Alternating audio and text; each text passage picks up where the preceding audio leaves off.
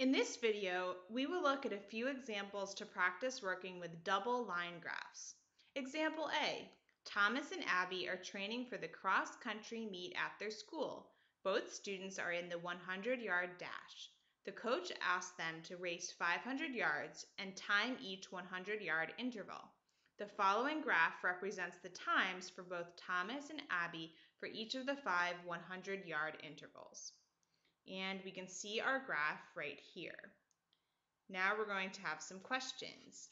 Part A, who won the race and how do you know?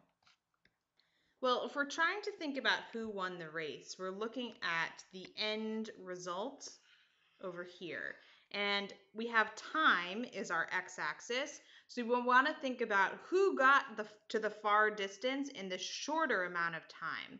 And they were pretty close, but I can see that Thomas was first and then Abby came up right after Thomas. So Thomas won the race.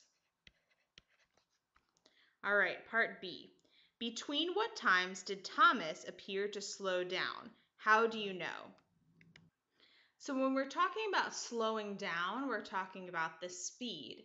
And the speed in a distance time graph is represented by the slope of the line. So we're looking for when did Thomas, the blue line, have a slope that seemed to decrease. And looking at the graph, it looks like that's about right here. The slope is definitely less than it is, for example, right here or right here. He starts to speed up again. So I would say that's between 20 seconds and 40 seconds that he appeared to slow down. All right, part C. What times was Abby ahead of Thomas? How do you know?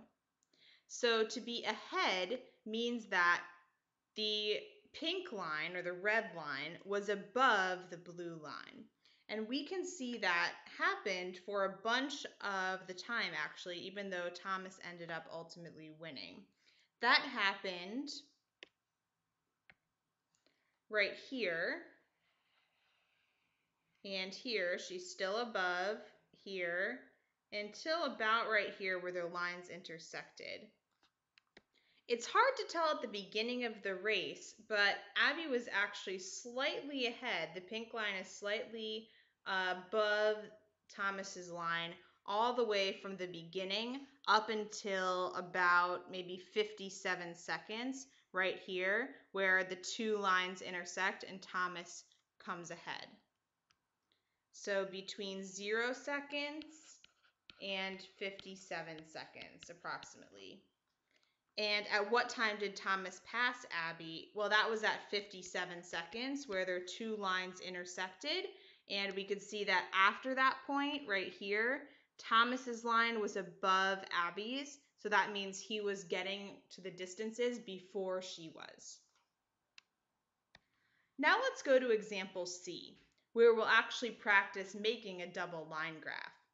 Nicholas and Jordan went on holidays with their families. They decided to monitor the mileage they traveled by keeping track of the time and distance they were on the road. The boys collected the following data. So we have Nicholas at each time, which is a different hour, how far he's gone.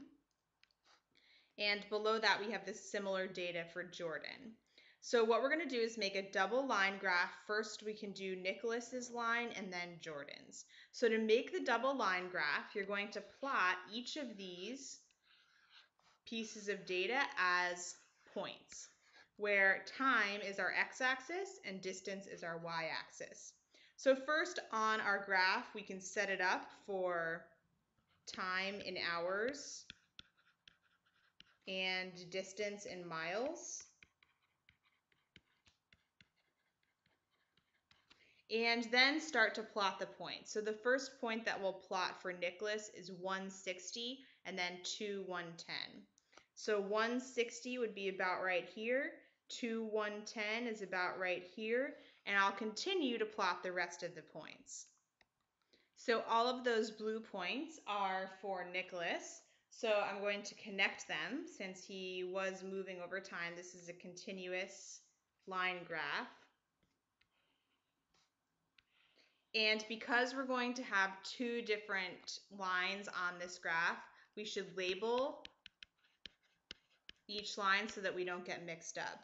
Now we need a second line for Jordan, and he started out at the same place, but then after the first hour he was at 50 miles. At the second hour he was at 90, and so on. We'll keep plotting those points. Okay, there we go.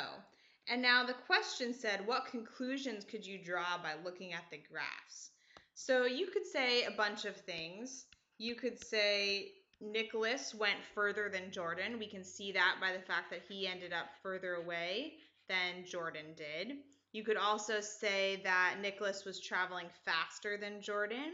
You could say that Jordan stopped at this point right here. There was no movement, whereas it didn't appear that Nicholas ever stopped. All of those things are things you can see by looking at this double line graph. One advantage of the double line graph is that you can actually compare these two sets of data pretty easily because you can see it visually as opposed to when it's in the table. It's a little bit harder to compare sometimes.